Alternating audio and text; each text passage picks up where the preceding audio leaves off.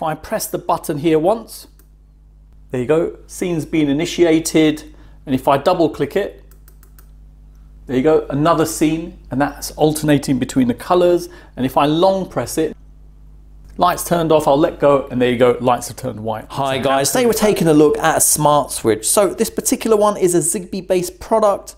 It works on the Tuya platform, so both the Tuya app and the Smart Life app. I'll include links in the description below for anyone thinking of purchasing. So I've been after a switch like this for quite a while now. So the idea behind it is you've got a switch which literally you can program to do whatever you want. So there's 4 variants of this. So you've got a single button, double button, triple button, and 4-button switch. And the fact it's Zigbee based, it's got a long range on there, and it's not constantly communicating with the device. You're only activating it when you press the button itself. So now coming over here on the packaging, just highlights the thickness of the switch is 1.3 centimeters, shows the battery it takes, and the estimating life is 730 days on the battery. Now obviously that depends on how often you're pressing the buttons. So let's open it up and see what you get in the packaging. The packaging comes with 2 sticky strips, so that's used to fix the device onto a wall if you wanted to, and you also got an instruction manual in English and Chinese. Coming onto the switch, it's a 1-gang size, so the size of a 1-gang light switch, and in terms of thickness, I've already mentioned it's 1.3 centimeters. As you can see, it's all white all over here, and on the back you've got grey design on there, and coming in close there, you can see obviously the buttons. In terms of clicking, you can't press at the top, you've got to click down below here, and just to show you the clicking noise on there.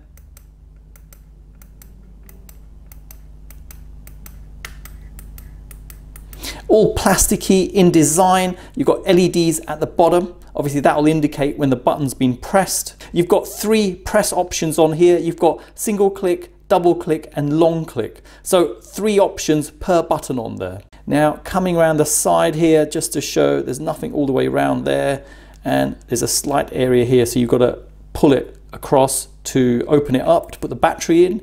Now looking at the back, it just highlights it's a Zigbee based product, and the fact it takes the following battery, so CR2430. Highlights it's for indoor use only, so you wouldn't really stick this outside. And to open it up, it just highlights there, you just push across. So if I hold on to it and push, there you go, it's opened up.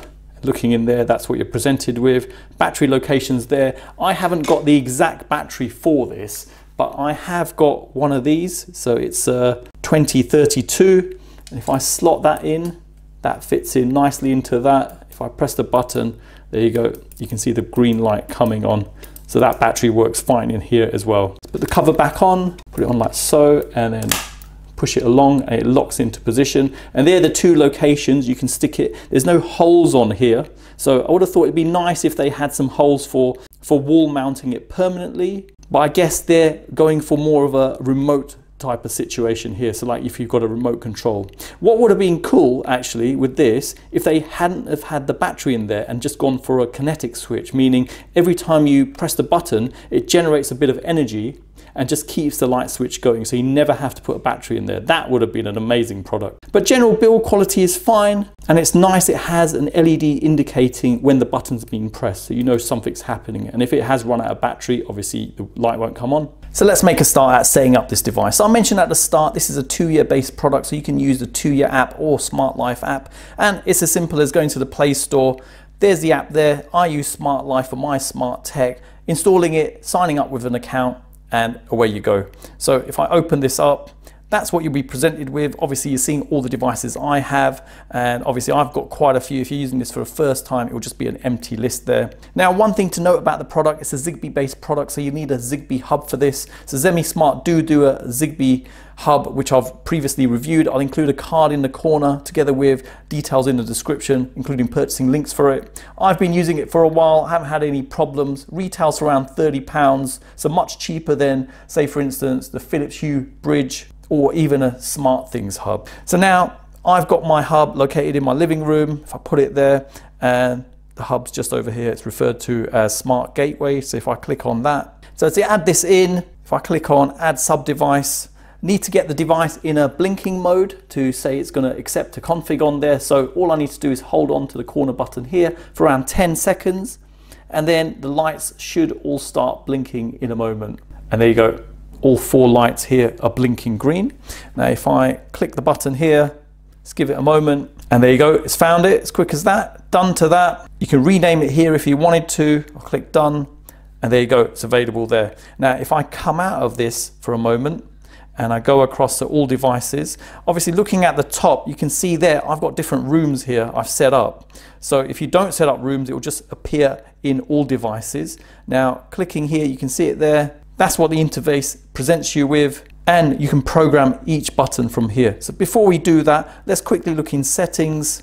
So looking in here, you can rename the device. You can get the device information, so the ID for the Zigbee device. Tap to run an automation, so any automation you've set up with this device can be visible with this. If it goes offline, you'll get a notification. It's a bit surprised about that option. I think it's just a general one that's in there, because how would it go offline? Because it's not constantly connected. It's only really active when you click the button. Next one you've got is share device, so you can share it with other people. Create a group, so you can group multiple devices together, and then the standard stuff like FAQ and feedback, add to home screen, device update for firmware updates, and then you can remove it from here. Coming back, looking at the top, you've got a battery indicator just over here, and then if I scroll along, you can see each of the button points there. So each one is unique, and you can program each one to do whatever you want it to do.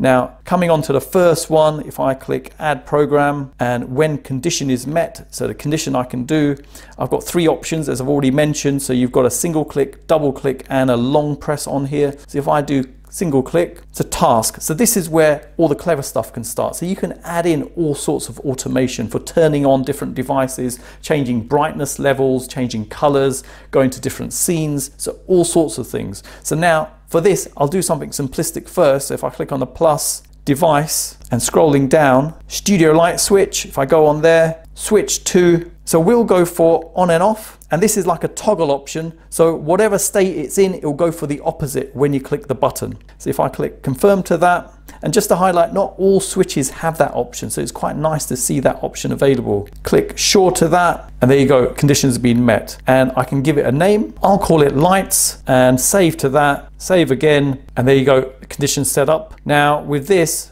what this now means, if I press the button, the lights in my studio will turn on. Now I've moved the cameras around so you can see the existing light switch I've got here. So I'll include a card in the corner if you're interested in that one, and I'll include details in the description too. So this is a Zigbee based light switch as well. So now bringing the light switch over here so you can see it.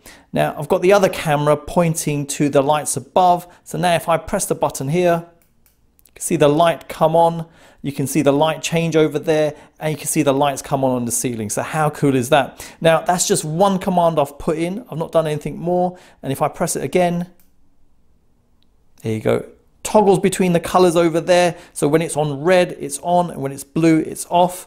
And again, you get the indication when you press the button here. It's really useful functionality to have. So you can program the remote to do anything which integrates with the smart life side of things. So if you had other devices, you can get other things controlled off this as well. So that was quite a basic bit of automation. Let's move on to something a little bit more advanced. Now, if I come on to button 3 here, we go to add program. First thing I want to show, if I go to task, you've only got a few options here. So launch, tap to run, enable or disable automation and device. There's no option for group. Now, if you look at the lights I've got in the ceiling, they're actually Wi-Fi bulbs. So it'd be good to add them into a group and control them all at the same time to perform an action. For instance, to change the color or dim them down or brighten them up. So that is possible, but you've got to be a bit more clever about this. If I come back, so what I've done, I've created a group with all the studio bulbs in there just to show. So there you go, there's all the bulbs grouped together. Now coming back from here, if I go into smart,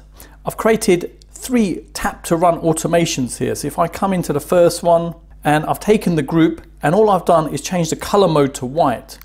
And for the other 2, I've just changed the scenes. So it's gone to scene 4 in that one and scene 1 in this one. Now coming back from here, going back into the smart button, going to button 3. Now coming in here, you can see at the bottom, single click just indicated there. It will perform a scene. At the top, you've got another scene being performed on double click. And then if you long press, it will go all to white again. So now if I press the button here once, there you go, scene's been initiated. And if I double click it, There you go, another scene, and that's alternating between the colors. And if I long press it, now what you'll notice here on the long press, the green light will come on, it will stay on if you hold on to it. And once the green light's turned off, the long press is over with, so you can let go. So it's about 4 seconds, I'd say you have to hold on to it. So if I hold on to it now, lights turned off, I'll let go, and there you go, lights have turned white. So how cool is that? So you can set up your own sort of smart rules within this and get it changing accordingly. I think it's really clever how it works. And on top of that, if I now come to button 1, button 2, you can see there's nothing in there. Now, if I come back from here again, go to Smart and Automation, I've got 2 automations set up here. And what these automations are doing, they're actually taking all these bulbs in the ceiling and changing the brightness levels. So if I now press the button here, you can see the brightness coming down. How cool is that? I didn't even have to program it at the bottom. Literally just set up an automation rule that every time that's clicked, brightness gets taken down and it's dimmed down every time you click it. Now that's the minimum it will go to, and if I click here, it brightens up again.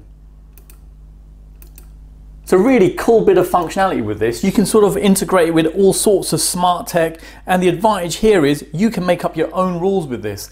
And again, you don't have to go into the app. And this is the sort of functionality I've been after for a while. I don't want to constantly go into the app. I don't want to call out to the Amazon device or the Google device for a voice control to initiate an action. So this is ideal for that. So there you go. I hope it's helped anyone thinking of purchasing a smart switch. I was really impressed with it. Even price wise, it comes in about £20 in the UK, and you've seen for yourself, you can customize it really easily. The only negative I can make about this, really, they should have gone next level with this and really put in kinetic energy buttons on there, so there's no battery required. That would have been an absolutely amazing switch. And I love the fact you can program it to whatever you want, and you've got 3 actions per button on there.